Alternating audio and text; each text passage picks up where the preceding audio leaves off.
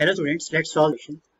The coordinates of P divine segment join point A 1,3 and B 4,6 in the ratio 2:1 are. ये concept में ये है कि इन joining है A और B के कोऑर्डिनेट्स आपके पास है। एक पॉइंट P है जिस पूरी लाइन को 2:1 में रेशो में डिवाइड करता है। तो बताइए पॉइंट P के नेट्स क्या होंगे। तो चलिए स्टार्ट करते हैं। सबसे पहले गिवन लिखेंगे और इसके फिगर भी देखेंगे। फिगर में अगर हम इसको देखना चाहें, ऑब्जर्व करना चाहें तो कैसा क्वेश्चन होगा। तो given is A equal 1,3 and B is equal to 4,6. जो रेशो है, रेशो इज 2:1, ये रेशो। ओके, तो चलिए, जैसा कि आपको पता ही है कि कॉन्सेप्ट जो हम यूज करने वाले हैं यहाँ पे वो है section formula. Okay, section formula तो है और साथ में हम यहाँ लिखेंगे, एक फिगर भी ड्रॉ करेंगे जिससे हमें क्लैरिटी हो जाए कि बेसिकली हमें क्वेश्चन में क्या फाइंड करना है। चलिए लिखिए, let the required point P, let the required point P x, y। Okay, तो अगर हम इसकी फिगर देखना चाहते हैं फिगर के थ्रू, तो देखिए क्या होगी फिगर। तो स्टूडेंट्स आप देख सकते हैं कि मैंने एक छोटी सी रफ फिगर आपके लिए तैयार की है। इसमें ये एक लाइन जॉइनिंग है A B। इस लाइन जॉइनिंग पे पॉइंट P है जिसने इसको 2:1 रेशो में डिवाइड कर दिया। पॉइंट P हमने लेट किया x, y। चलिए फाइंड करते हैं। अगर हम बात करें सेक्शन फॉर्मूला की, तो सेक्शन फॉर्मूला में x is equal to m1x2 plus m2x1 upon m1 plus m2।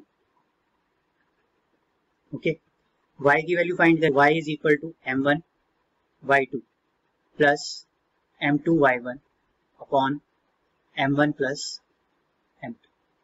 ठीक है, ये फॉर्मूला है हमारे पास, सेक्शन फॉर्मूला। तो चलिए अब इन की वैल्यू के हम वैल्यूज भी लिख लेते हैं इन टर्म्स की। ठीक है, अब यहाँ लिख सकते हैं here x1 is equal to 1, x2 is equal to 4, y1 is equal to 3, y2 is equal to 6, m1 is equal to 2, m2 is equal to 1। Alright, तो चलिए जब हमें x की वैल्यू फाइंड करनी है तो हम अपने सेक्शन फॉर्मूले में ये वैल्यूज पुट करते हैं। It is 2 4 plus 1 into 1 upon 2 plus 1। Okay, m1 plus m2। It is 8 plus 1 upon 3.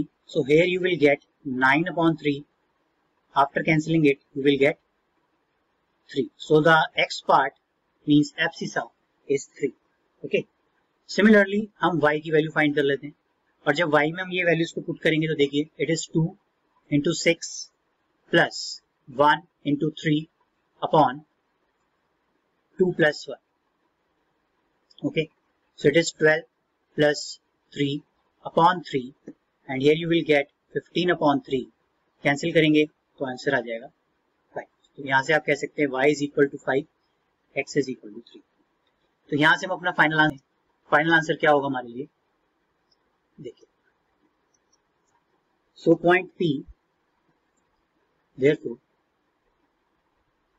Point P x, y, it is equal to 3, 5, and the correct option is B. Alright, thank you. I hope your doubt is clear with this video. If it's so, then please like it, share it with your friends, and if you still have a doubt, then you may share your query either through comment section or you may contact me. Contact details are available in a description box. Okay, one more thing. Free live online maths classes for class 9th and 10th daily at 9 PM only on YouTube. So don't forget it, join it, see you there. Jai Hind.